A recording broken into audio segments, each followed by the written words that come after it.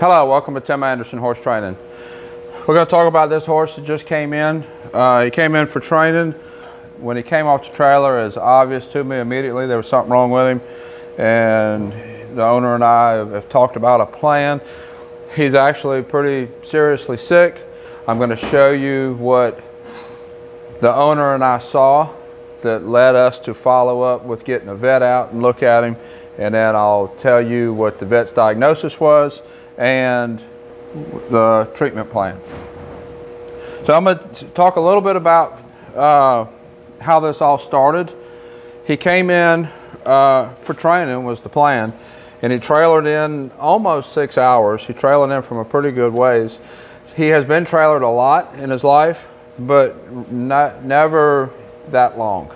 So by far it was a lot longer trailer ride than he was used to, but he's used to being trailered. So other than the length, it really wasn't anything different. When he came in, he was groomed really nice. He's clipped. It's obvious that the owner has been taking care of him. It's not like he was just out in the pasture and the owner just grabbed him and brought him in. So it's obvious that the owner has been interacting with this horse on a regular basis. I'm going to go a little bit more into that in a little bit. When he first came off the trailer, one thing that I noticed right away was how weak he looked in the back end. And he looks underweight in the back end, but when you look at the front end is okay. I can feel his ribs. He could use a little bit of weight right here, but not bad. His weight in the front is good, and as you work towards the back, it kind of deteriorates towards the back. My initial thought when he first came off the trailer was, well, he just hasn't been worked and he doesn't have much muscle tone. But this actually is a symptom and part of how the diagnosis went. The owner said that he has been fine. I'm going to show you him moving in just a minute. The owner said he's been moving fine, no problems. But when he got off the trailer, I'll show you what I saw. I'll lead him away from you, and then I'll lead him back to you.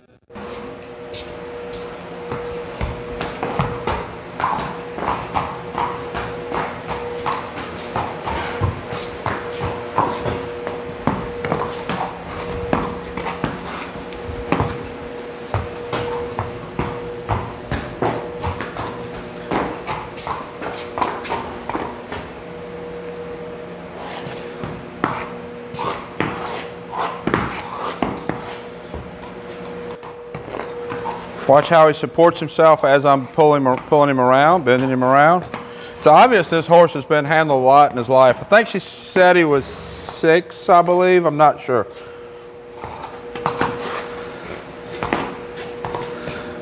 So put in the comments below, watching him move, what do you think his problem is? What do you think? What do you suspect? I'll tell you in a minute what the vet said when the vet came out.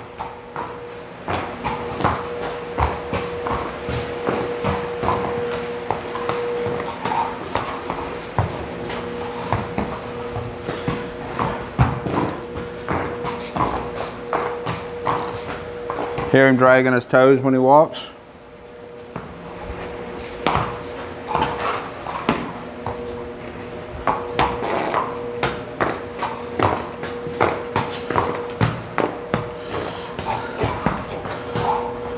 So initially, when the owner and I first looked at him, moved him around, my initial thought was sore stifle, a sore hip.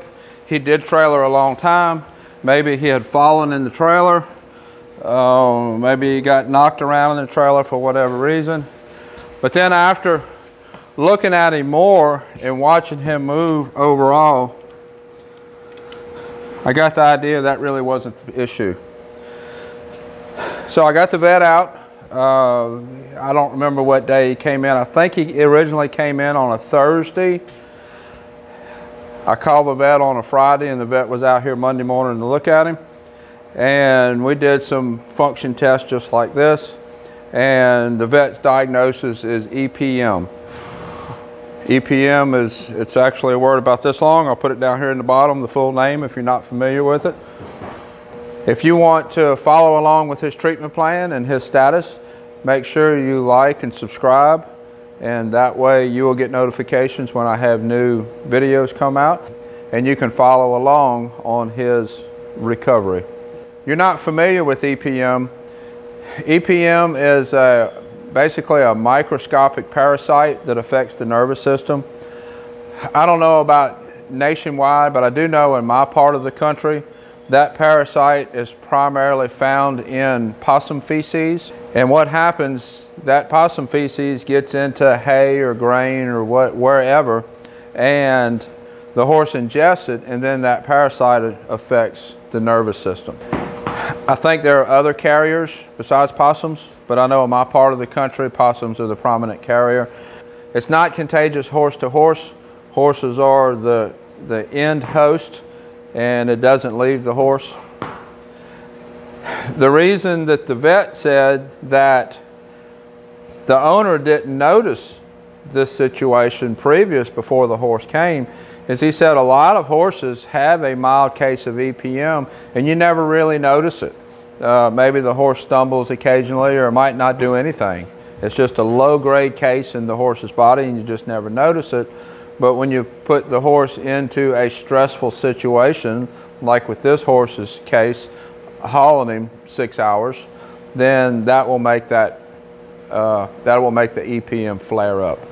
So that was the vet's explanation as to why the owner didn't notice it. The horse has been groomed, the horse has been taken care of, so it's not like she hasn't had her eyes and hands on the horse. I know she has because I can see in his care that she has. So I believe that he has not had any symptoms until he got down here. I'm glad that I noticed it as soon as he came off the trailer. It could have been that I might not have noticed it for a couple of days later if it was a milder case. I have had a couple of horses come in with EPM, and in most situations it's a milder case than this, and I'll notice it. The horse will be kind of stumbly on his front end. If I ask him to roll back against the fence or something, he'll kind of step on himself, or he'll stumble on his front feet like he can't figure out where to put his feet, or he'll be a little bit weak in his back end. One of the common diagnoses that vets do is they'll pull his tail and pull him to the side while someone's leading the horse forward. A horse naturally would resist that pull and he'll pull back. Where a horse with EPM and the back end is weak, he would let you pull that tail over. That's one of the common diagnoses, or one of the common tools that vets use to diagnose EPM. I'm not going to do that here. It's obvious in his movement that he's weak in his back end. I talked to the owner, and the owner ordered the treatment that the vet recommended. I'm not going to say specifically what that treatment is, because different cases of EPM are different, and if you suspect that you have a horse with EPM, then you need to have your vet look at it, and he needs to diagnose and give you a treatment plan. We're going with the treatment plan that my vet had prescribed for this horse. So the medicine that came in, we started him on it. It is a minimum of a 28-day regimen of medicine that he'll get every day, and we'll give him the medicine every day, and I'm going to video him moving. We'll use this video as the beginning video of what his movement started out as, and we'll show the progression as he gets the medication. I have dealt with this in the past. I typically get 1 or 2 horses in a year with EPM, so I'm not totally unfamiliar with it. I've dealt with it before, but nowhere near as much as what some other people have. So I do have some experience with EPM, and some horses regain more muscle control because it's nervous system than others. So we're going to have to wait and see what he gains back, what he does regain back. I do have him out in a paddock. I'm keeping him out there in a small paddock so he can move around. There's horses around him, but there's nothing else with him. That way that'll help stimulate him to move and help to regenerate those nerves, regenerate that nerve condition. EPM basically attacks the nerves. In my experience, it generally attacks mostly the front end or the back end. This horse, it seems to be mostly affecting the back end. and we're just going to treat him, and we're going to see how it goes. If you want to follow along with his treatment plan and his status, make sure you like and subscribe, and that way you will get notifications when I have new videos come out, and you can follow along on his recovery. Until next time, thank you for watching.